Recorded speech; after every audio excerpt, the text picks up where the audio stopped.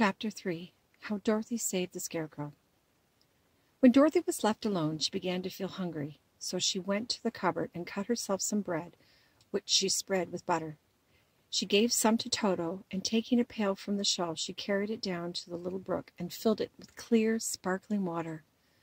Toto ran over to the trees and began to bark at the birds that were sitting there. Dorothy went to get him and saw such delicious fruits hanging from the trees that she began to gather some of it, finding it was just what she needed to have for her breakfast. When she went back to the house, and having helped herself and Toto to a good drink of cool water, she set out to making ready for the journey to the City of Emeralds. Dorothy had only one dress, but that happened to be clean, and it was hanging on a peg beside her bed. It was gingham, with checks of white and blue, and although the blue had somewhat faded with many washings, it was still a pretty frock. The girl washed herself carefully, dressed herself in clean gingham, and tied her pink sun bonnet on her head. She took a little basket and filled it with bread from the cupboard, laying a white cloth over top. Then she looked down at her feet and noticed how old and worn her shoes were. "They surely will never do for a long journey, Toto," she said, and Toto looked up into her face with his little black eyes and wagged his tail to show he knew what she meant. At that moment, Dorothy saw lying on the table the silver shoes that had belonged to the Wicked Witch of the East. "I wonder if they will fit me," she said to Toto. "They would be just the thing to take on a long walk, for they would not wear out."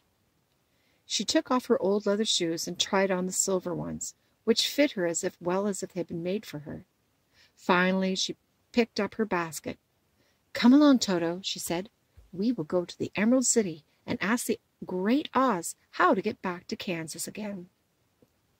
She closed the door, locked it, and put the key carefully in the pocket of her dress. And so, with Toto trotting alongside soberly behind her, she started on her journey.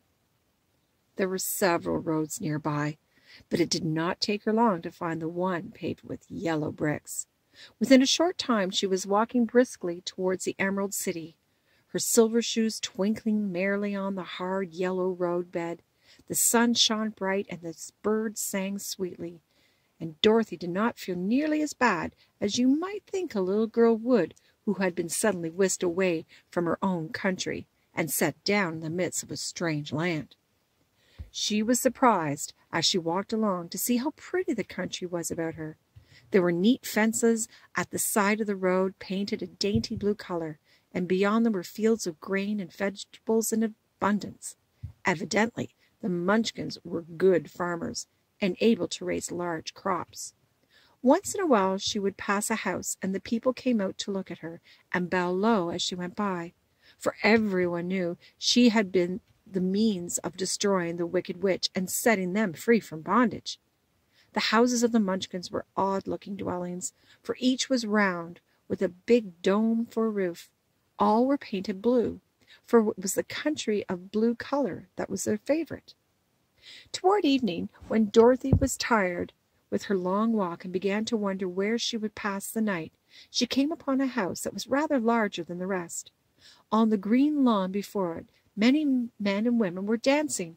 5 little fiddlers played loud as possibly, and the people were laughing and singing, while a big table nearby was loaded with delicious fruits, nuts, pies, and cakes, and many other good things to eat.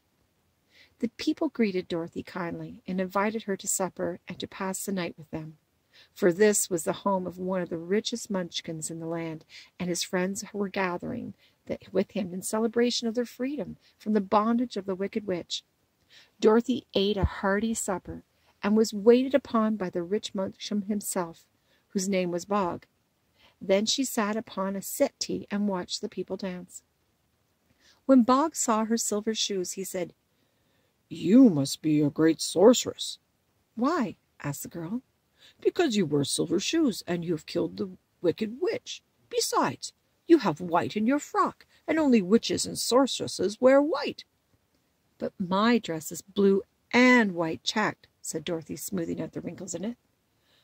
"It is kind of you to wear it," said Bog. "Blue is the color of the Munchkins, and white is the color of the witch.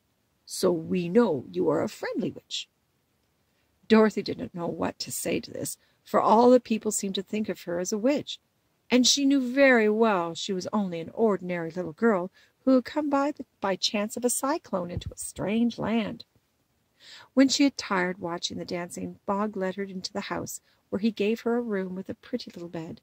The sheets were made of blue cloth, and Dorothy slept soundly in them till morning, with Toto curled up on the blue rug beside her. She ate a hearty breakfast and watched a wee Munchkin baby who played with Toto and pulled at his tail and cooed and laughed in a way that greatly amused Dorothy. Toto was a fine curiosity to all the people, for they had never seen a dog before. "How far is it to the Emerald City?" the girl asked. "I do not know," answered Bog gravely, "for I have never been there. It is better for people to keep away from Oz, unless you have business with him. But it is a long way to the Emerald City, and it will take you many days. The country here is rich and pleasant, but you will pass through rough and dangerous places before you reach the end of your journey." This worried Dorothy a little, but she knew that the only great Oz would help her get to Kansas again, so she bravely resolved not to turn back. She bade farewell to her good friends, and again started along the road of yellow brick. When she had gone several miles, she thought she would stop and rest, and so climbed up on top of a fence beside the road and sat down. There was a great cornfield beyond the fence, and not far away she saw a scarecrow placed high on a pole to keep the birds from the ripe corn. Dorothy leaned her chin upon her hand and gazed thoughtfully at the scarecrow. His head was small, stack stuffed with straw, his eyes, nose, and mouth painted on to resemble a face. An old pointed blue hat that had belonged to some Munchkin was perched upon his head, and the rest of the figure was in a blue suit of clothes, worn on the faded side, which had also been stuffed with straw.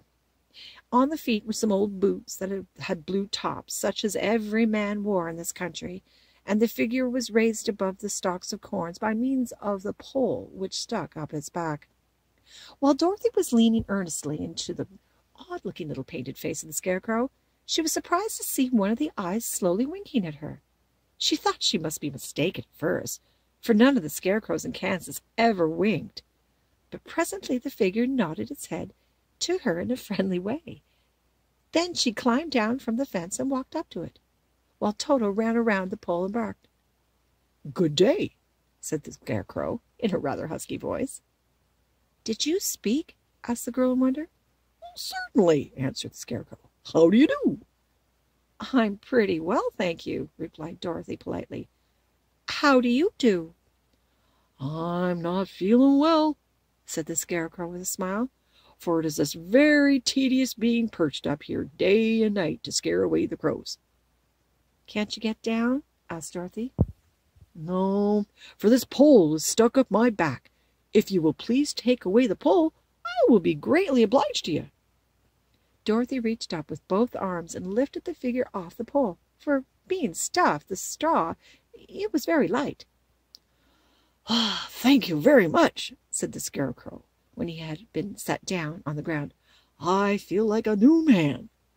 Dorothy was puzzled at this, for it sounded queer to hear a stuffed man speak and to see him bow and walk alongside of her. "How are you?" asked the scarecrow when he had stretched himself and yawned. "And where are you going?" "My name's Dorothy," said the little girl, "and I'm going to the Emerald City to see the great Oz to send me back to Kansas." "Where's the Emerald City?" he inquired. "And who's Oz?" "Why, I don't know.